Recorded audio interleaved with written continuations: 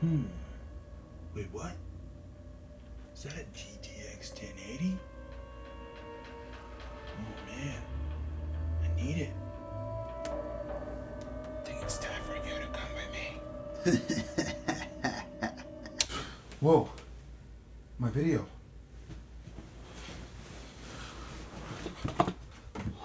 My video.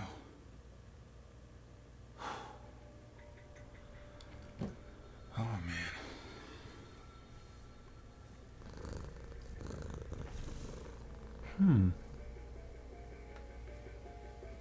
Ooh. Tight necks. Finally.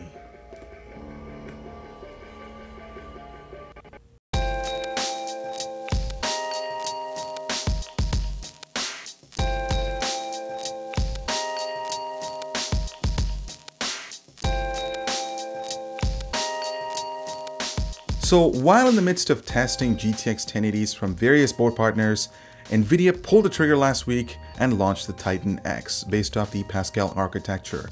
Even though this card is primarily meant to provide a high performance yet an affordable solution for scientific deep learning tasks, it nonetheless set a spark within the gaming industry. People were talking about the price, the performance, and how much improvement it offers over the GTX 1080. So this video will answer all of those questions and more. Toshiba, now offering OCZ products that are awesome and affordable like the RD400, TR150 and VT180 that are backed by advanced warranty program, now stronger than ever under Toshiba. This is by no means an affordable GPU, and I'm serious.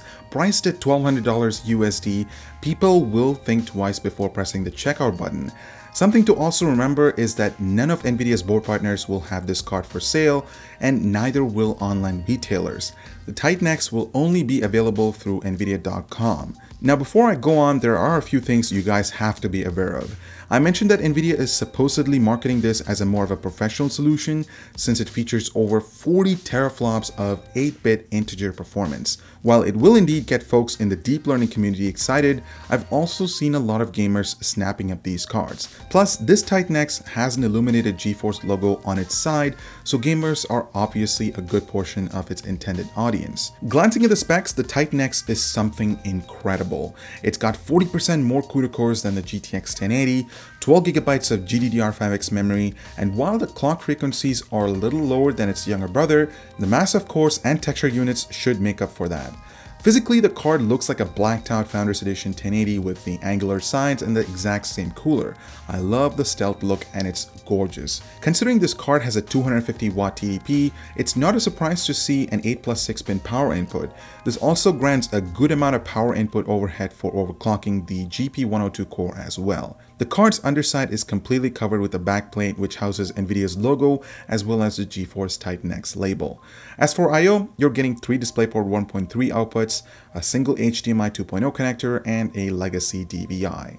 Given this card has the same cooler found on the 1080's Founders Edition, temperatures actually start off quite well and then end up hovering around the 85 degrees Celsius mark. As we've seen from the past, NVIDIA's boost algorithms work hard enough to balance power consumption, fan speeds, temperatures, and frequencies to achieve optimal performance. Taking a look at fan speeds, that was the first sacrifice. As you can see, the rotational speeds are higher than every other reference design we've seen during this generation.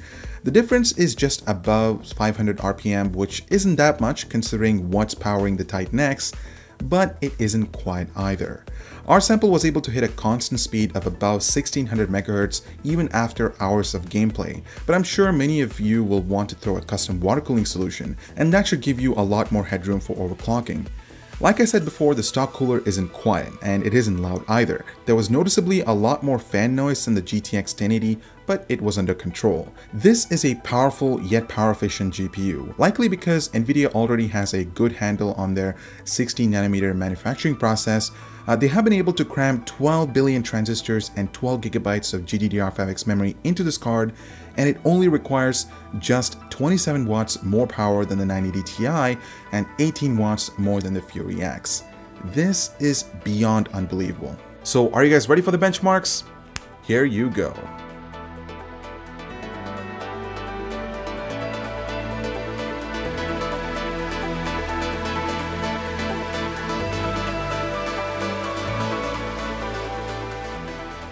1440p tests at ultra settings were dominated by the Titan X. That's all I have to say. Go ahead, continue watching.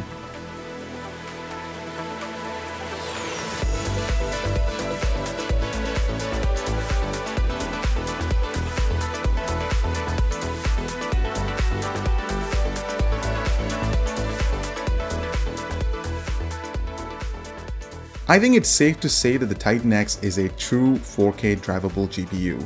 Just look at it, everything at max settings and you're achieving close to 60 frames per second in most titles, whereas more than that in some other ones.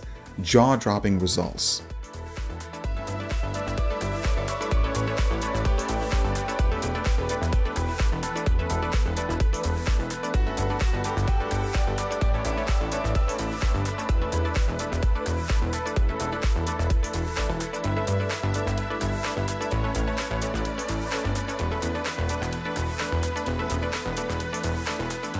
Okay, let me set up the stage for you guys. The Titan X is a ludicrously fast card, and you've seen it by the numbers, but there's still more room left under the tank for overclocking. However, there are a few limitations. First, NVIDIA hasn't allowed for any software-based voltage unlocking, at least for the time being, but perhaps we can expect somewhere around those lines in the future.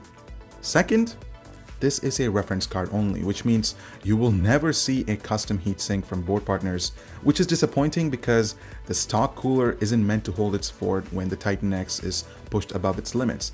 But I can't wait to see what this card can do when put underwater. With that out of the way, how far were we able to push this bad boy?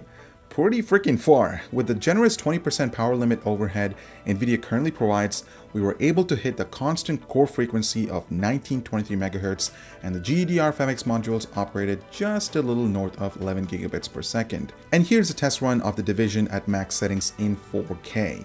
This kind of performance from one card is beyond incredible. A single Titan X achieved performance levels that almost approaches two GTX 1080s in SLI. So who would actually buy a graphics card that costs so much? Naturally, some budding scientists will see this as an awesome value considering the price for an equivalent card from NVIDIA's Tesla lineup. The new Titan X can also be targeted towards people who are looking for a GTX 1080 SLI setup, as the price points are similar and the single card solution won't encounter some of the dual card system potential hiccups. Of course, there's no real reason to spend $1,200 on a GPU unless if you want the absolute best of the best, but for the rest, you'd have to think twice before clicking the checkout button.